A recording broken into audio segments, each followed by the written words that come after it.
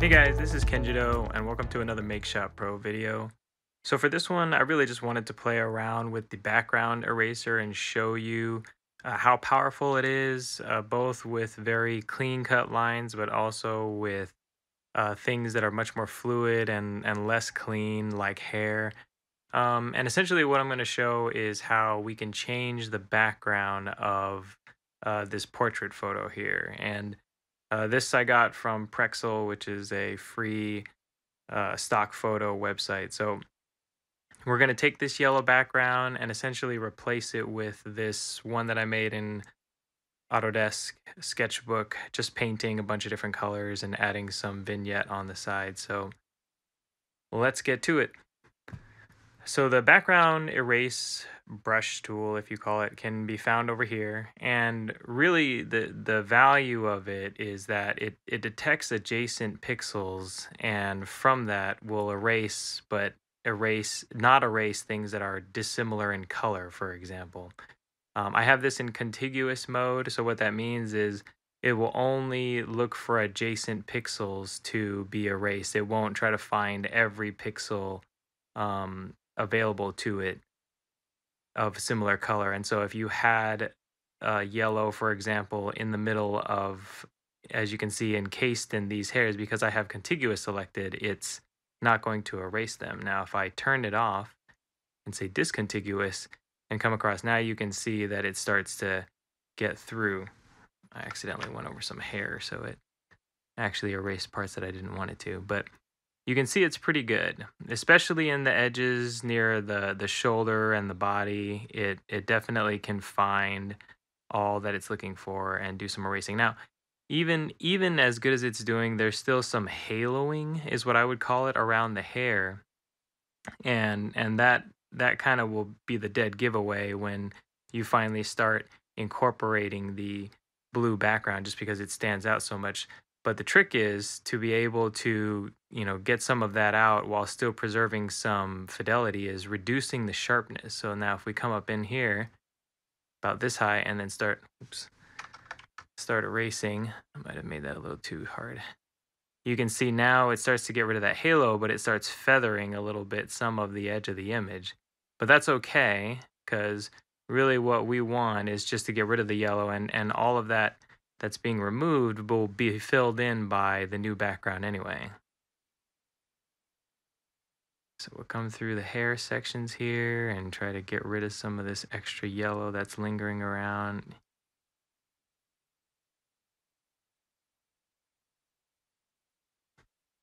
And if it feels like it's doing, if the effect is a little bit too strong, then you may have to adjust the sharpness a little bit more, just so that it's not erasing more than you'd want it to.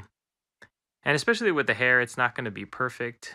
There's going to still be some yellow lingering around, and we'll actually address that later. We'll show how we can fix that in the end.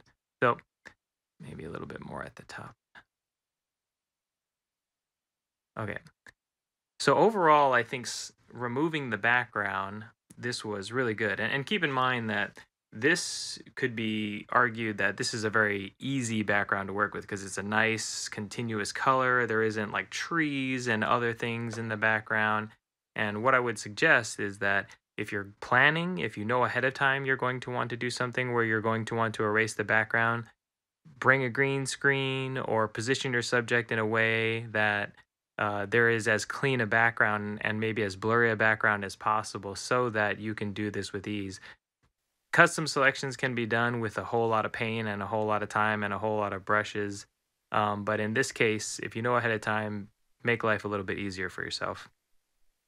So we've now erased the background. Let's take a look now if we add this custom background to this image. Let me shrink it to fit a little bit better.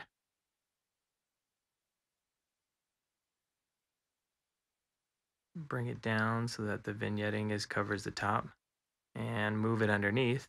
So looking at that, I think the background eraser did a pretty good job. It's not perfect, but it's pretty good. I think that the big lingering issues that stand out for me are the yellow halos that we still see. And There's a lot of ways that this can be addressed. The simplest that I can think of right off the bat would be to create a new roster layer, sample a color from the scene itself. So if I hold the mouse over one of my colors in my, like the front color of my palette, and you can see it shows the pick tool when I do that. If I hold down control, I can now drag anywhere in the screen, even parts of the IDE or the development environment, not even the image, but anywhere, and sample a color. So what I'll sample is a color very near to where the hair and all those things are, and I'll use that as my color. Now when I click with that pick tool, it'll now pick that color. So for example, if I pick this gray, it changes it to that gray. If I even pick the white next to it, it'll pick that white. But I'm going to work with a blue that's very similar. And now I can take my paintbrush and have some pretty, light settings, nothing really strong. Hardness is low, opacity is low, size is pretty big, and just start painting kind of over these areas that are yellow, just to give them more of a blue color. And you can say, well, it looks like it's just decreasing contrast and it's not really actually changing the color. But if I change my blend layer to color, then now you can see what it's doing is really just erasing that yellow, although I may have done it a little too much here. There we go. And if you kind of go overboard like I did a little bit here because I wasn't paying very much attention, you can always bring back your eraser, make some corrections to that. This can also be done with masks. You don't have to use paintbrushes and erasers. This is just what I'm using at the moment. So that we're getting some of that color back in her face, but her hair is still looking less yellow than it used to be. And this brush technique can just be essentially used all around the edges if you feel like it was a little bit too much. There's a little bit too much yellow and you just want to kind of blend it a little bit more back into the image. Same can be done for her shoulders.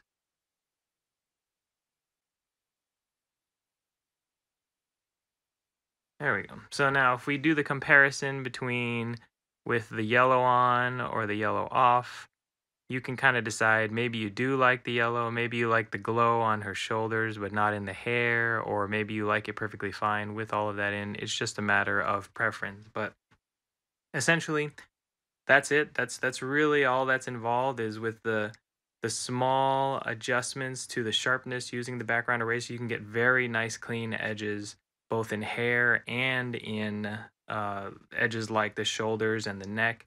And what may linger is sort of the color casting from the previous background, but you can simply just use the color blend layer with a color more related to what the new background is to be able to blend the character in.